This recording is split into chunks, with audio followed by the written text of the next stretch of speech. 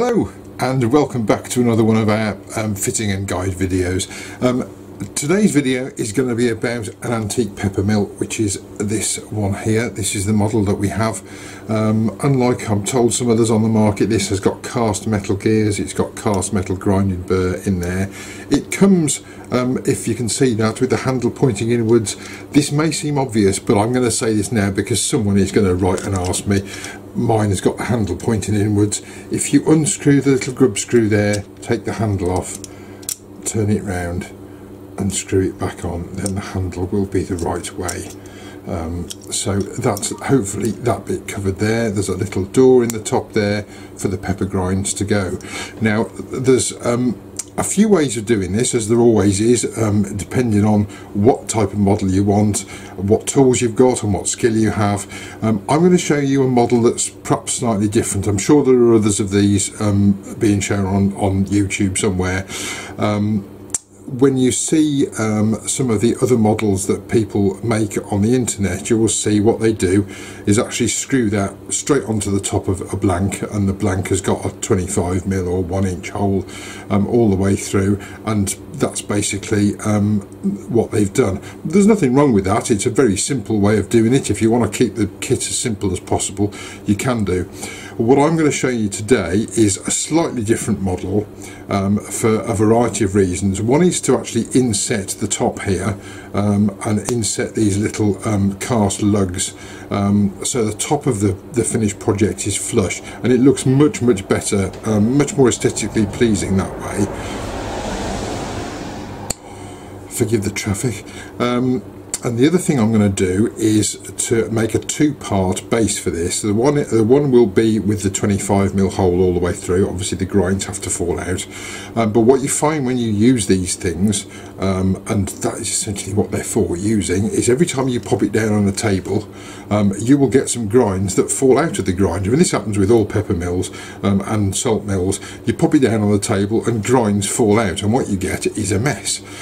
So what I've got is a walnut blank, and I'm going to make a two-part section for mounting this on, so you can grind, and it will also catch the messy bits at the bottom when it's being stored and not in use. And I'll run through the whole process and we'll get cracking right away. So I've got a blank here. This is just over 60mm square, and it's about 150mm long. It might be slightly longer actually, this one, but on the instructions, and the instructions are on the website, it's actually 160, this bit. I've marked the centre now. What I'm going to do is I'm going to turn this block round to start with, just roughly round between centres. I'm then going to make a dovetail at one end to fit in the dovetail jaws of my chuck. Once this piece is in the chuck, I'm not going to take it out. There is some drilling to be done, but just to stop any movement, I'm actually going to remove the piece a bit later on with the wood in the chuck together, and then mount it for drilling.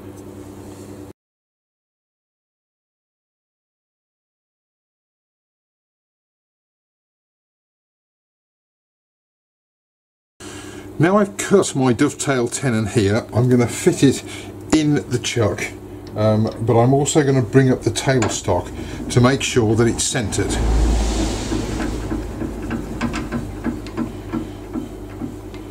It's important we get a centre point here, because in a minute we're going to draw some lines across when we've got this end flat. So I've got it in the centre there, and I'm going to tighten this up in the chuck.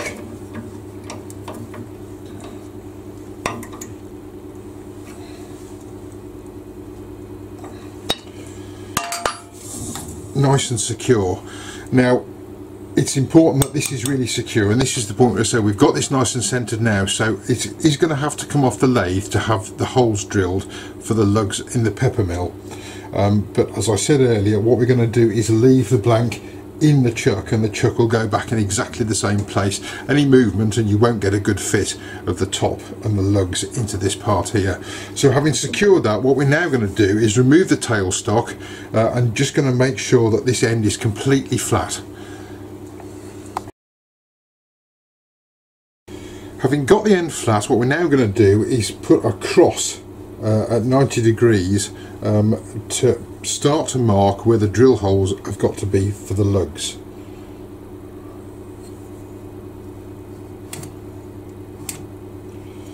Now I need to make sure that the next line is exactly 90 degrees to that one.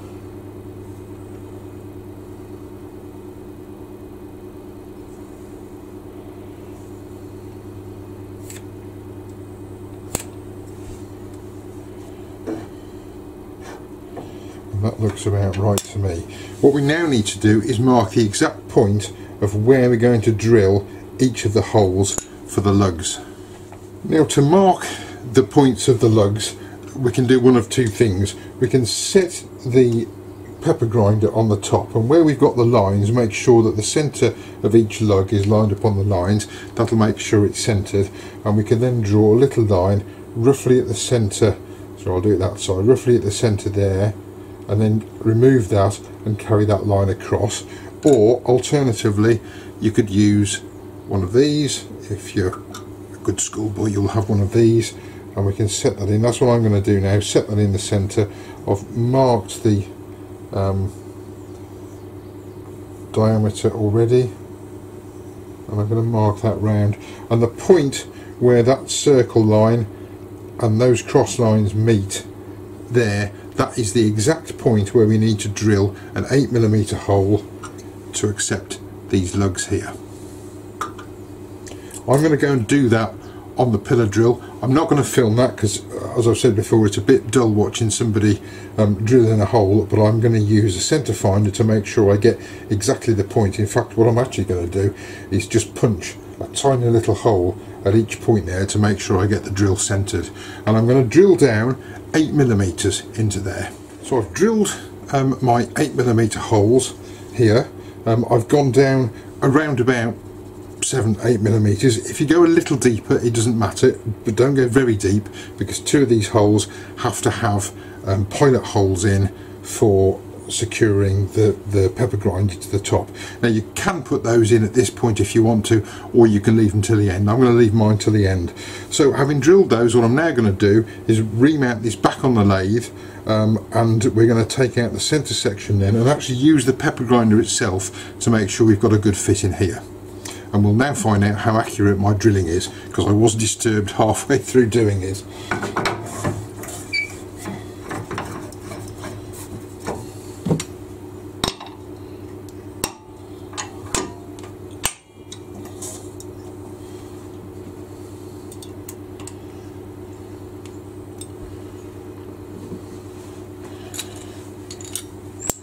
If I clear my tools out of the way, hopefully I shall find that the tailstock will come up and go exactly in the same point that it did last time. Yes, it does. There we go, and that's why I haven't removed it from the chuck here. It also helps with the chuck. I've done this on a pillar drill, just to secure this actually on the pillar drill base. It holds it quite steady. It's quite nice and heavy, stops the wood moving at all. Now at this point, if I had a Jacobs chuck, which I have got, and a 45mm Forstner bit, I could use a 45mm Forstner bit to drill in there. But I suspect, like many of you out there, I don't have a 45mm Forstner bit. I've got a 38mm bit, but actually what I'm going to do is just take this centre piece out, and it's where I've marked the circle before. That's the diameter. We've already got that marked on there. I'm just going to take that out with a chisel.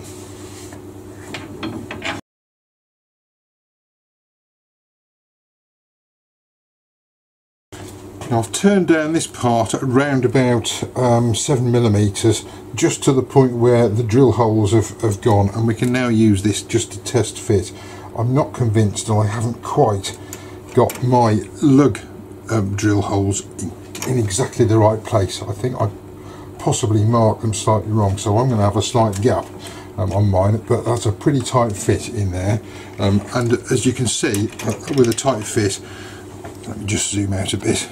It's actually been held on there quite firmly as it is anyway, so once that's screwed, it's a much firmer fit with the top actually inset, sorry, the grinder actually inset into the top of the blank here. But I'm going to remove that, and we're now going to drill the 25mm hole down the centre, so the grinds, when it's being used, can actually get out.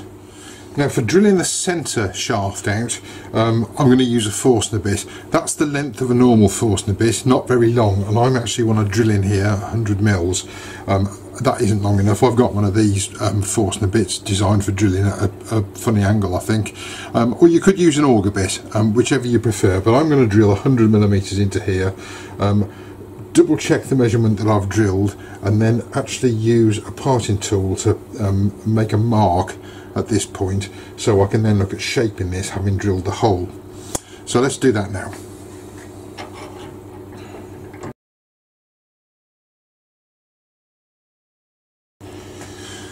So I think I've drilled 100mm down the inside, but I'm going to double check that. In order to double check it, I've got to get rid of all this muck in here, which I could blow out and get a mess everywhere, but I'm actually just going to take the chuck off again and just tap it to get all the sawdust out.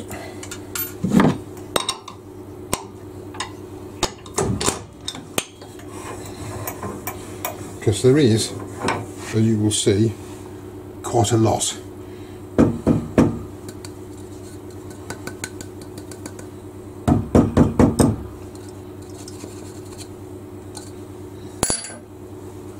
And I can then just double check the length that I've got there. I've set that to 100 mils.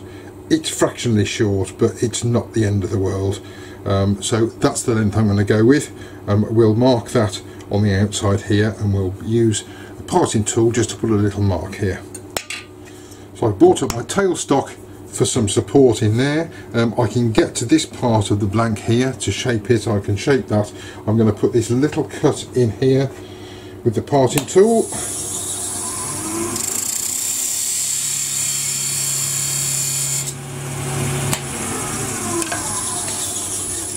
And what that's done is mark this section, so we can now look at shaping this section as we want. And then what we're going to do is go on, when we've parted this off and finished it by hand and fitted the grinder kit, we're actually going to make a little base out of this part here. What I didn't mention is the reason I've gone for 100mm on here is because it's roughly hand size. So you need to be able to hold this and then grind the top, and that's just a comfortable kind of size to hold. I've got sort of medium sized hands, they're not massive, neither are they small. Obviously the pepper grinder needs to be suitable for ladies and gentlemen. So we'll go on and shape this as we want. If we get close to this end here, we'll just take a little bit more out with the parting tool, and we'll just shape this as we now want.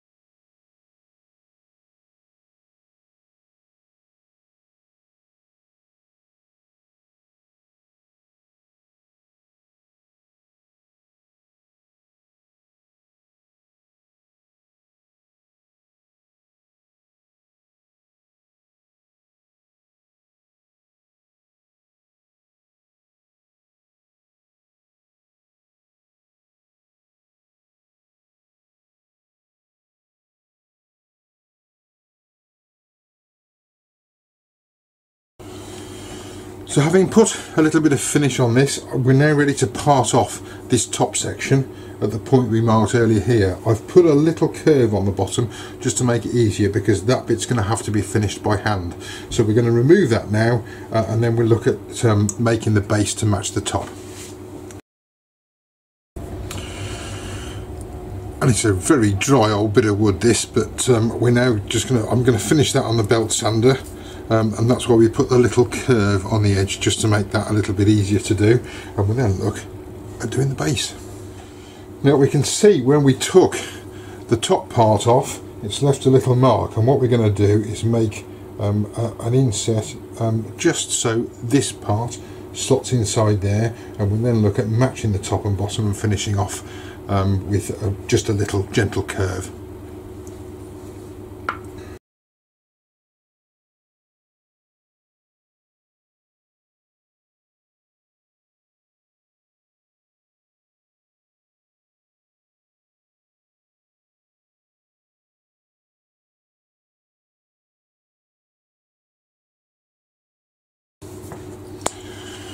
So having got a reasonable fit on the bottom there, we're now going to match the base to the top, and then we'll look at a little bit of shape in that and then parting this off.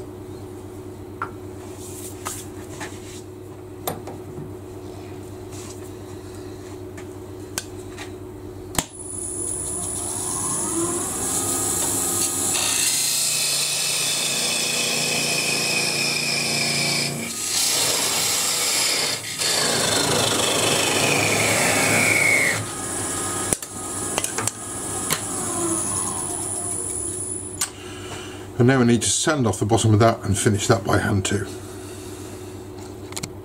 So I've sanded off the bottom of each thing and just put a little bit of polish on there. I haven't polished it up yet.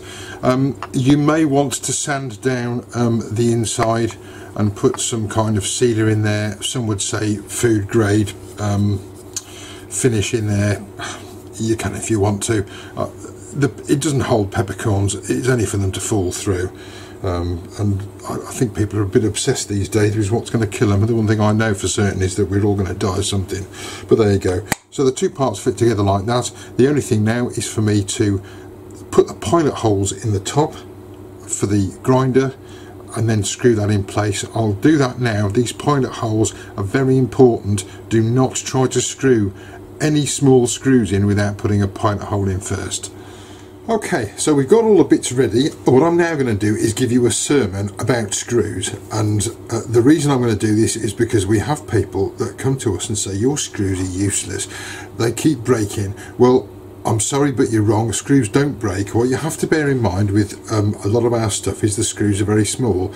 If you have a 2mm screw, the shaft of that screw will likely be 1.5mm wide. And any piece of metal that's only 1.5mm wide is not going to be very strong, particularly if you try and screw it without putting in a proper hole first. And with these, it's no different. The screws are slightly larger, they're about 3mm, they've got quite a thick thread on them, but they need a 2.5mm pilot hole. It's really important you put the pilot hole in here first.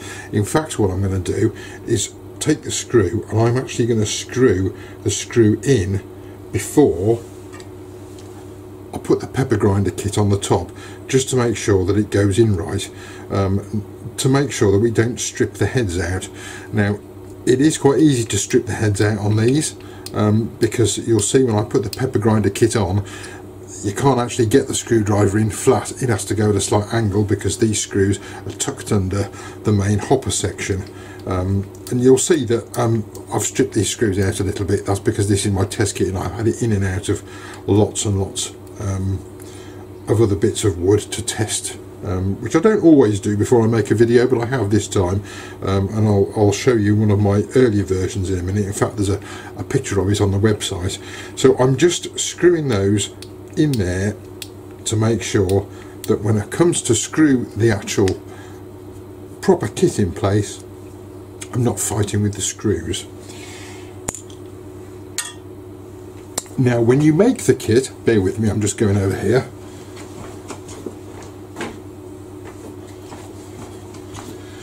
Here's one I did earlier, and this is the one you'll find a picture of on the website. I'll put the other one up as well. But I've shaped this, and I then, in my infinite wisdom, went to drill the pilot hole. Because of the shape, I don't know whether you'll see it, but the pilot hole actually came through there. I drilled way too far, admittedly, but it's just something to watch out for. Watch the shape of the top here when you're drilling the pilot hole to make sure you don't drill all the way through. And equally, if you put the drill hole in first, make sure you don't turn down to that drill hole. So that's just a word of warning on that. So we're now ready to get the pepper grinder, put it on the top and screw it in place. You will need a PH1. The other thing about screws is you do need the right type of screwdriver. It's not a posi drive, it's a PH1 Phillips head 1 screwdriver for these little screws. You get 2 screws with the kit, so look after them.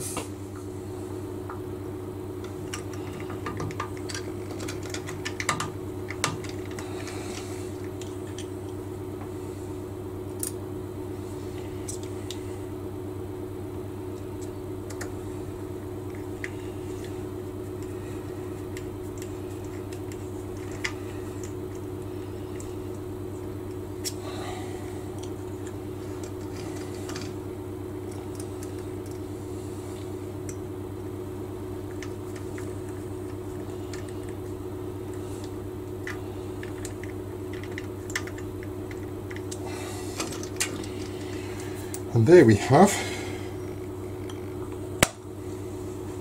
if I just zoom that out a little bit, there we go, one antique pepper grinder kit. Let's just tighten that screw up with a separate base. The base, I've put a tiny little curve in the bottom, just so if you get, when you, it's not if, it's when you get some grinds that fall out, they fall out and just collect in the bottom bit and don't hamper that sitting on there. And hopefully that is quite an impressive and fun kit. We'll take a still of that and pop it on the website. So there we are, hopefully a slightly different designed piece than you've seen before, hopefully a little bit more useful. I do try and think about the actual practicalities of using stuff rather than just making it look nice. It has to work as well. It does for me anyway. So there's the little box section underneath that fits in there, and that's really quite a nice little kit. There's a little hopper cover there, that's where your peppercorns go in. The grinder just on the top there, and as I said before, the handle you need to turn round, but they are all cast metal gears, cast grinders inside. It's a really nice little kit and very impressive when it's on your table. Thanks very much for joining me again. Happy turning. Have a look around the website. I always have to say that because that's how I make my living, and we'll see you in the next video. Happy turning. Bye bye for now.